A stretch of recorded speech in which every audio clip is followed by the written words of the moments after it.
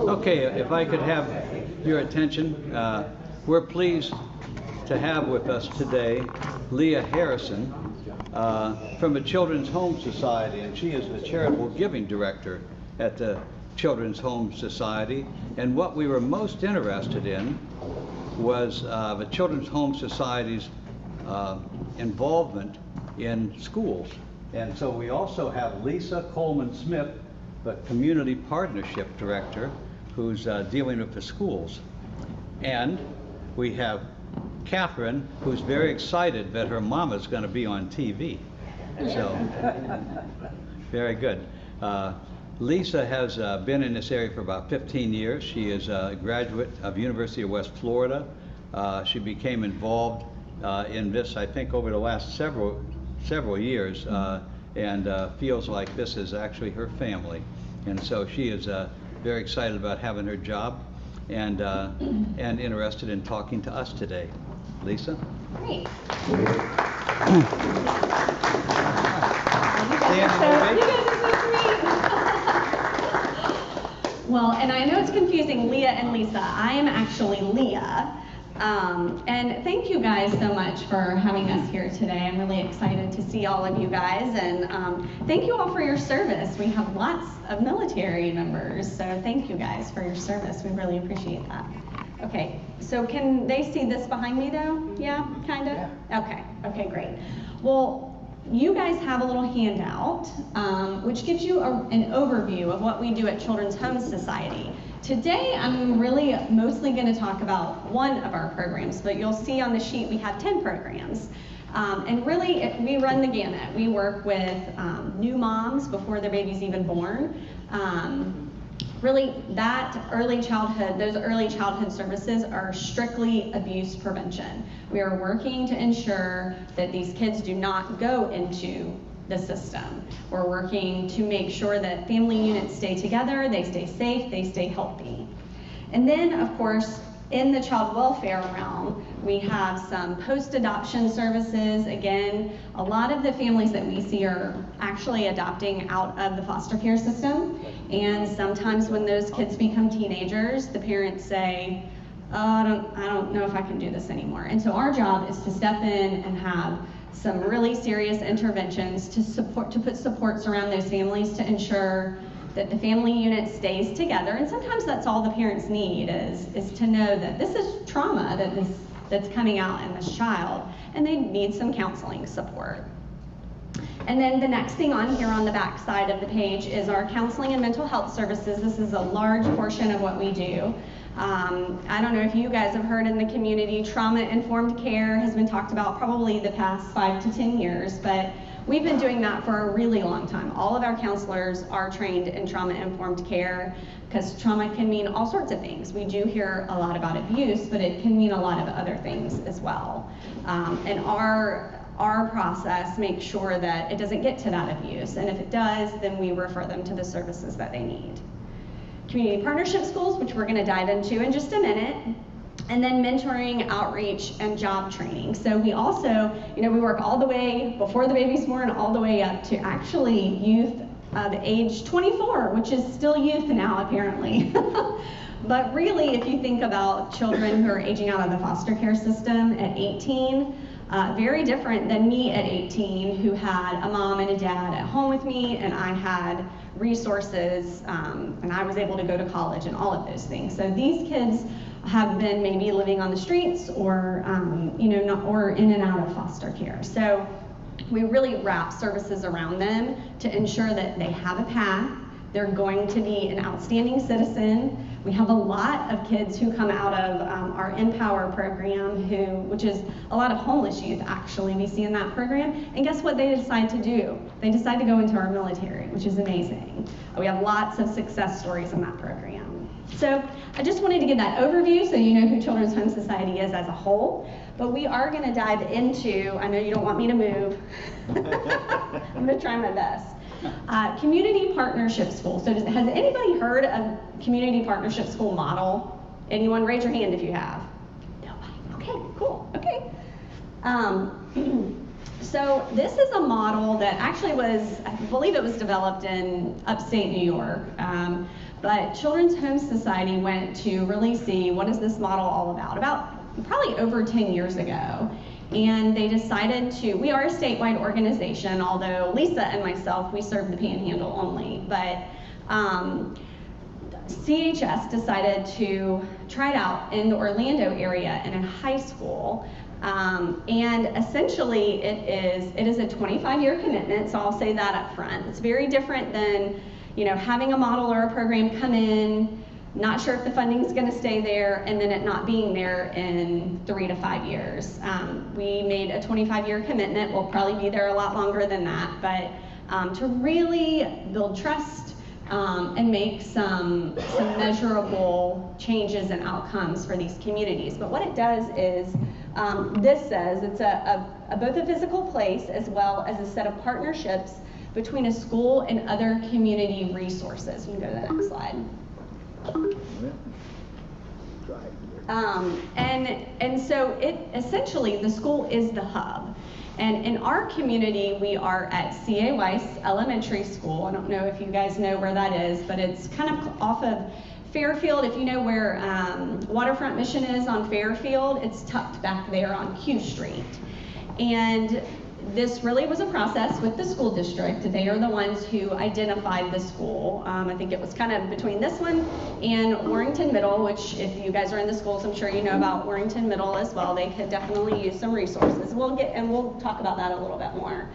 But you know, really, when we talk about why are we doing this, we really look at what children are dealing with in our community. And what the school district did, they said, Weiss is really the highest pocket of poverty. We have, I mean, abuse calls, you know, I mean, I could go down the list, but that was the area, the condensed area around the school that had those indicators. And so that's why Weiss was selected. CHS had never done a community partnership school in an elementary school, so we were the first elementary school. And so essentially what community partnership schools does is really bring those resources to the school so that the school becomes the hub for really the entire community around it. You know, you start smaller, you start with the kids that are actually in the school, and you have, I'm probably going past this slide. You can go to the next slide.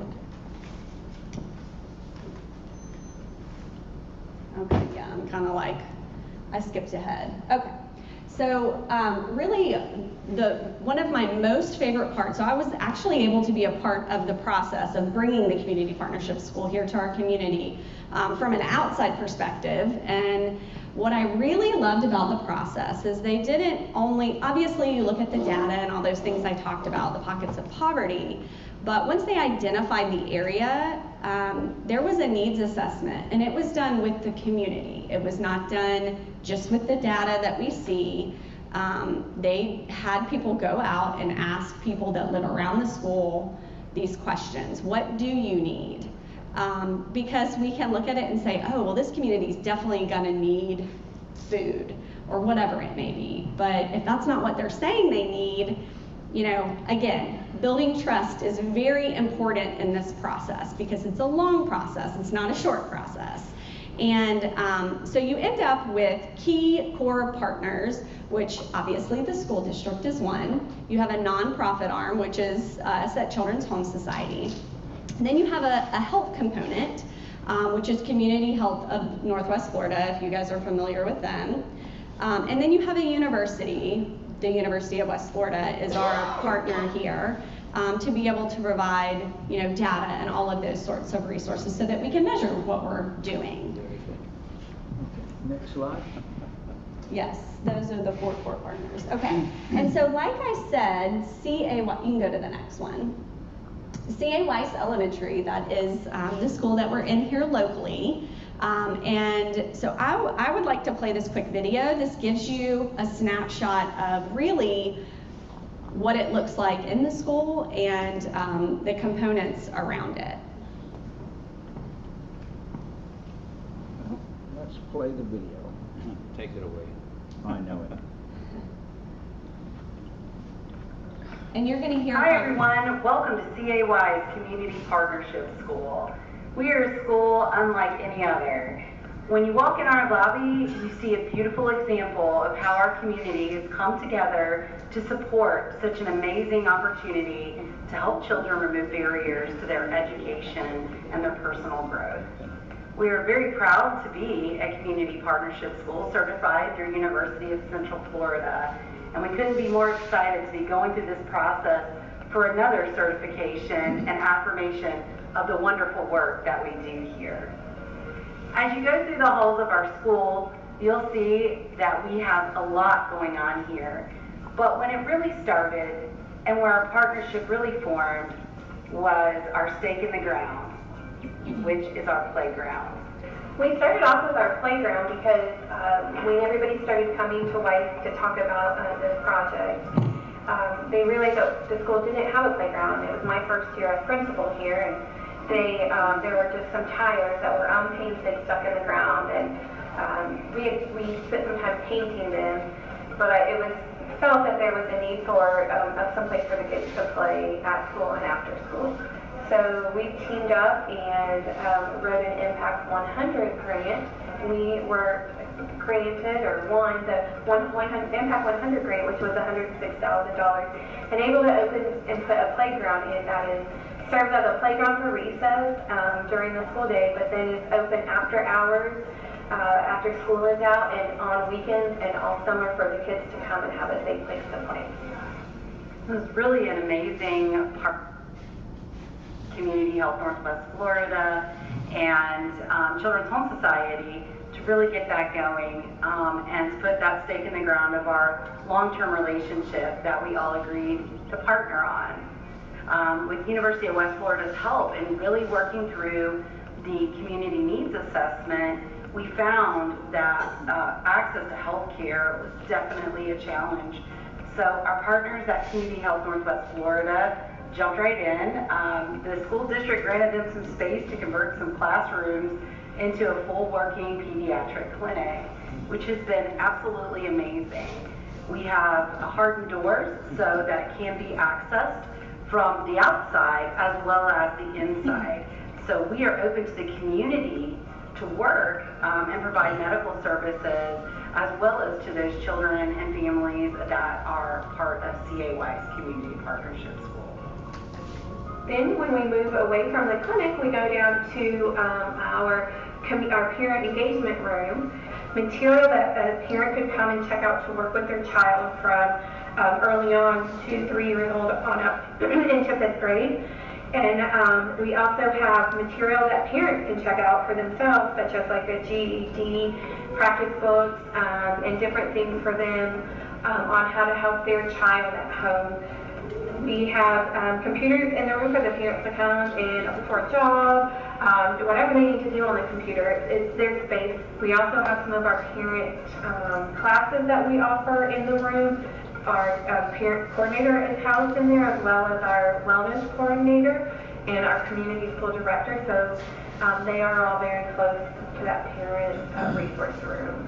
So CHS has been the lead on behavioral health services in partnership with the school district. We have a counselor that's embedded in the school and here to serve those children. They serve on the operations team to help out with that as well, so that we make sure services are flowing from referral to hub services to the counselor and through the district as we need to serve. One of the other features that I think really makes us unique at CAY's Community Partnership School is our after-school programming component.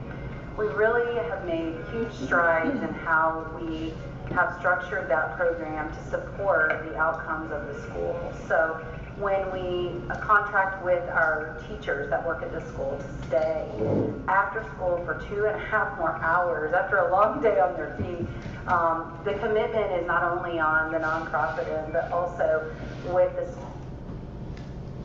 these children and their success.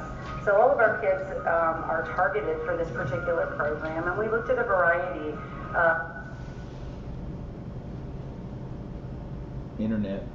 That's okay. I can pick up from there. Okay. If that's easiest. Yeah. Can I stay over here? You can still see me on the screen from there, right? Yeah, I can Okay. share the other one. Okay. Cool. And so one thing, I wanted you guys to see the inside of the school itself. Boy, we're ready to have people at the school to be able to do tours. We're ready to be able to do that again, but we're very proud of it, as you can hear and you can see. But some of the components that they were talking about there, when we did the needs assessment, health and mental health really rose to the top. Those were two of the biggest things. And what was interesting to me, they do a back to school bash, and our first year of implementation, we all went to the back to school bash, and Community Health of Northwest Florida brought their little bus out there, and but we also had like free stuff and games and all sorts of food, and nobody was over by the food. All the parents were lined up with their kids so that they could get their immunizations, and then they came over to get their food and play the games and all of that stuff. That's how important it was to them, and that was really eye-opening to me, that this needs assessment was right. These parents needed accessibility to healthcare, and so you saw the clinic there. Again, it was very neat to see that transformed. That was just old classrooms, and Weiss was able to take that space and say, yes, Community Health of Northwest Florida, we can use this for a wellness clinic, and man, has it grown.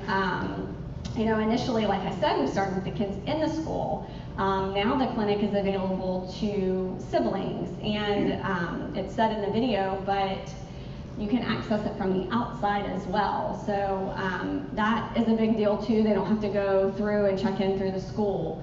The other neat thing, and Lisa, correct me if I'm wrong here, because I don't know if this has changed, but the parents can sign off for the principal to, is that still? No, that's correct. Either the principal or myself, they can sign off they can appear via video so they don't have to miss work. Yeah, they don't have to leave work, which is huge for this community.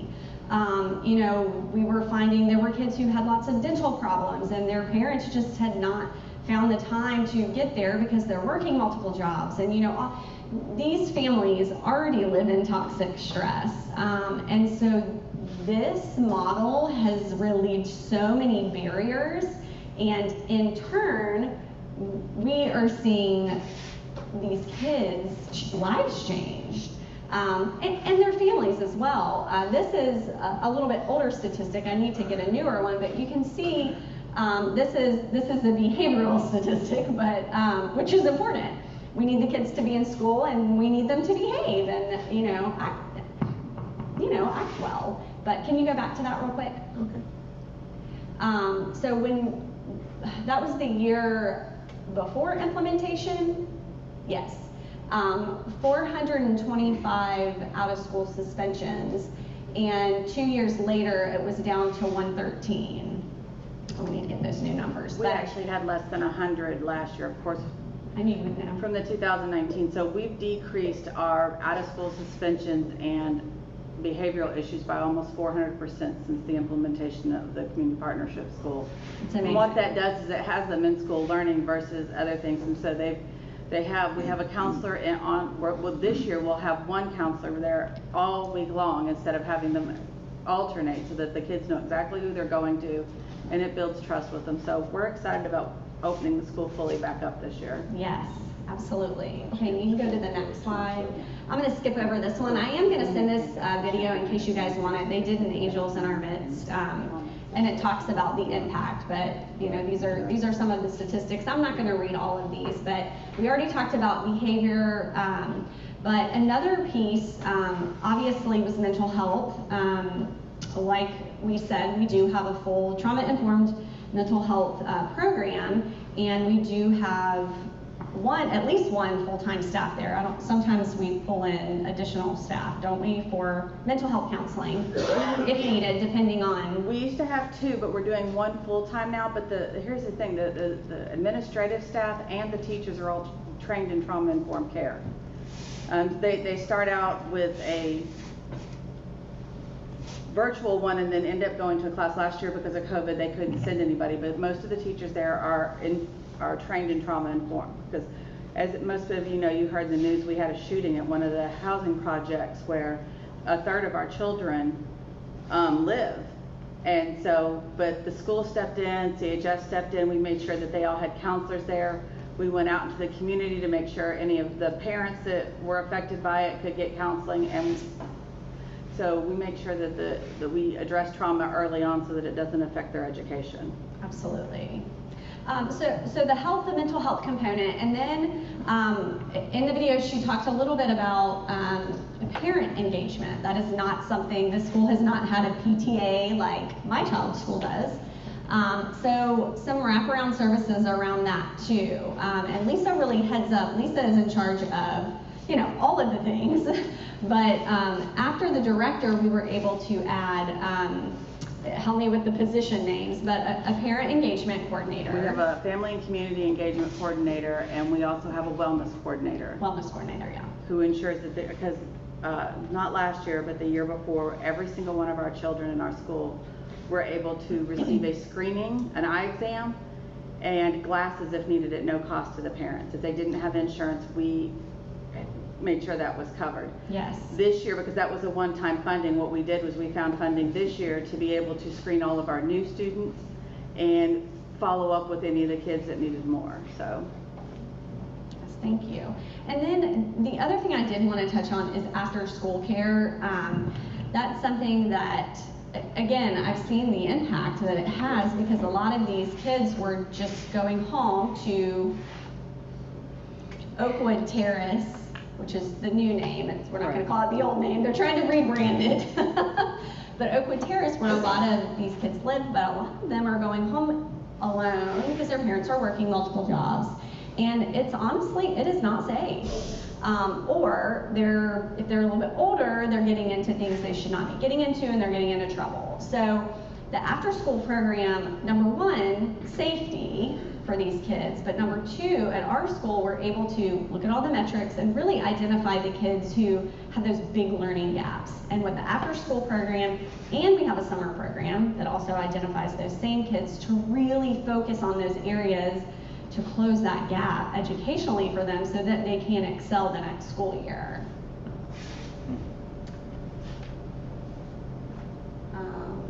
Yeah, I think I talked about all that. We do have, some wraparound again for the parents to get their GED. That was kind of like the last piece. She talked a little bit about that, but the parents need to have a solid foundation too so that they can provide for their kids at home. And so that was kind of the last key piece of this model.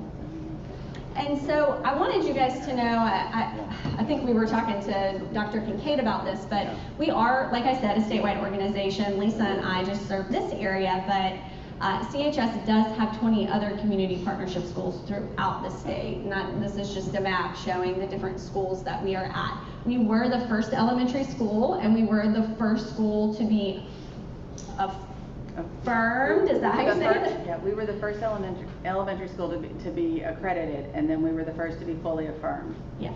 Not that we're. And so this is we're rolling out of our 5th year of implementation of this. So, we still have lots of things to do, but I do feel like, seeing it with my own eyes, seeing the improvements that have happened in just 5 years is really amazing. And so I thought this may be a question. A lot of people ask this when we do presentations, how can you engage? And Lisa can talk about this a little bit too, but we always, so Weiss is a uniform school, which is great for these kids, but they don't always have what they need. So we always need these blue and white polos right here. Undergarments are something we always need, socks, belts, adult size clothes. We do have some children who are just, they need a larger size, and we don't always get those donated. And then shoes are another thing that we always need. And then a lot of people ask from a funding perspective, which if you guys have questions about, I can tell you how we get our funding and where the gaps are and all of that stuff, but I won't bore you with that if you're not interested in that. But I did mention, our after school and summer programming. Those are areas that are just extra. The I program, that is extra. So we're always looking for funding to be able to do those things. And we always end up finding it so that we can provide for our kids.